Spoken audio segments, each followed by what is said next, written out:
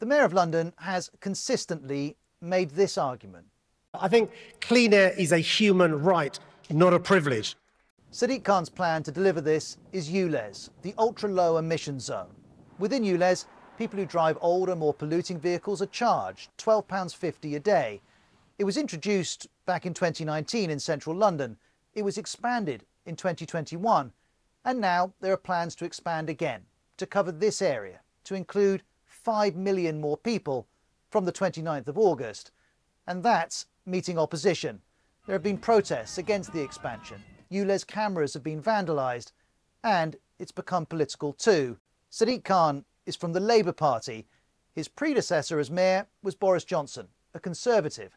It was Mr Johnson who announced the introduction of Ulez in 2015. But he doesn't want this expansion. Sadiq Khan's odious, unjustified tax on driving, the new Ulez charge he wants to bring in from August. These days, Boris Johnson's a former Prime Minister and a former MP. And in late July, the constituency of Uxbridge and South Ruislip held a by-election to replace him. It's an area in West London that's affected by Ulez's expansion.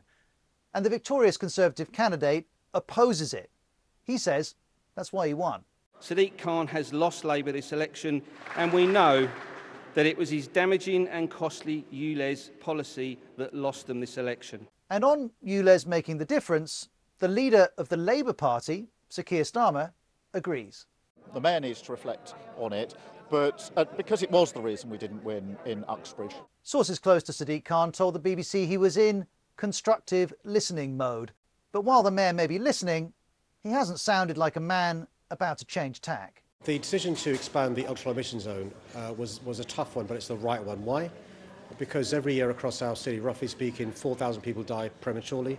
That's a reference to this report by Imperial College London. It was commissioned by the Mayor, and it estimated that in 2019, the equivalent of around 4,000 deaths in London could be attributed to air pollution. This calculation hasn't been repeated for the years since. And if that's an estimate of the impact of air pollution, Sadiq Khan argues it's particularly felt beyond central London. Those who live in outer London are more likely to have asthma than other parts of our city. Those that live in outer London die more because of the toxic air. Now, overall, levels of pollution in outer London are lower than in central London. However, as we've heard, Imperial College has looked to estimate the number of deaths caused by air pollution, and it concludes the greatest burden falls in outer London boroughs. It says this is mainly due to the higher proportion of the elderly in these areas. And on asthma, one charity has released data showing 24 out of the 30 GP surgeries with the highest rates of asthma prevalence are in outer London. And the Mayor has a broader point too. In April, City Hall declared that every borough in London exceeds World Health Organization limits for toxic pollution. Now, WHO limits are stricter than the UK's legal limits, and almost all of London is forecast to meet the UK's limits, Ulez expansion or not. Nonetheless, Sadiq Khan is asking this question. If it's good enough for those in central London, why isn't it good enough for those in outer London? And Mr Khan is hearing a lot of replies, not least from Bexley and 4 other councils, which triggered a judicial review over the expansion. And they argue it's a major concern for Londoners. I don't think we've ever had an issue like this that has actually garnered so much attention. A YouGov poll last year recorded 51% of Londoners said they support the Ulez expansion, 27% said they opposed it. And those Londoners who opposed the expansion highlight a number of reasons, one being that they don't believe this expansion will actually make much difference. So the impact expected on air quality is very small, almost no change in PM2.5 particulates, only a 1.5% roughly reduction in nitrogen dioxide, which is a very small change in air quality. Those figures come from an independent report that was commissioned by the Mayor. But Mr Khan argues even low percentage changes will deliver benefits, as does this air quality expert. Any reduction, people talk about targets, but any level of air pollution will affect human health. Sadiq Khan also highlights independently assessed data that shows central London nitrogen dioxide levels. They are 46% lower than they would have been without Ulez. And if opponents remain concerned about how much impact this will have, they're also concerned that this impact will come at too much of a cost. There is cross-party support to tackle air pollution in outer London, which we strongly agree with. The problem with the Ulez expansion is it concentrates the cost of the policy on those least well off, least able to afford it. Now, it's true that those in outer London are, on average, less well off than in inner London.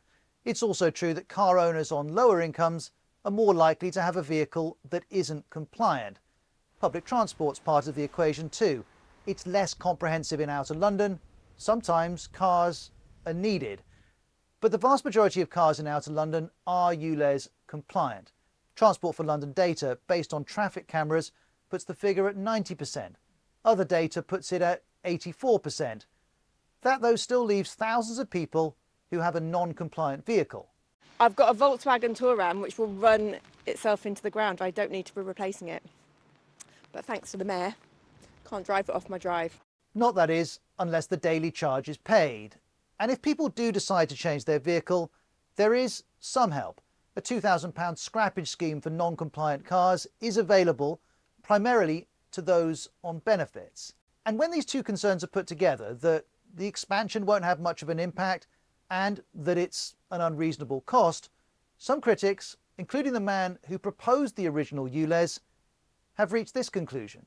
Nothing to do with air quality, everything to do with Mayor Khan's, the Labour Mayor Khan's bankrupt finances. The Mayor's finances aren't bankrupt, nor are Transport for London's. But TfL's finances have been under pressure, most recently after COVID brought a huge drop in fare revenues.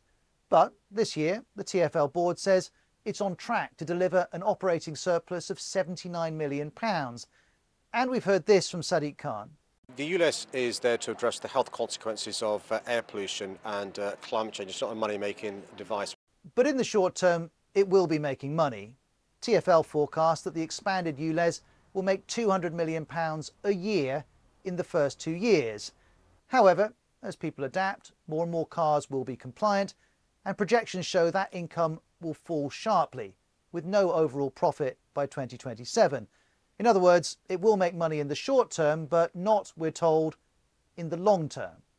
And while London grapples with how to address air pollution, so do many cities. In England, several, such as Birmingham, charge non-compliant vehicles for entry. In Scotland, Glasgow has banned certain polluting vehicles from the city centre. Further afield, dozens of cities like Paris, Madrid and Oslo all have restrictions of some kind. These zones all operate in different ways and provoke different views, and together their impact's been reviewed. Overall, our review of all the available evidence says that low emission zones and congestion charging zones can improve cardiovascular health and reduce road traffic injuries. But some are not convinced that this is the way to do it.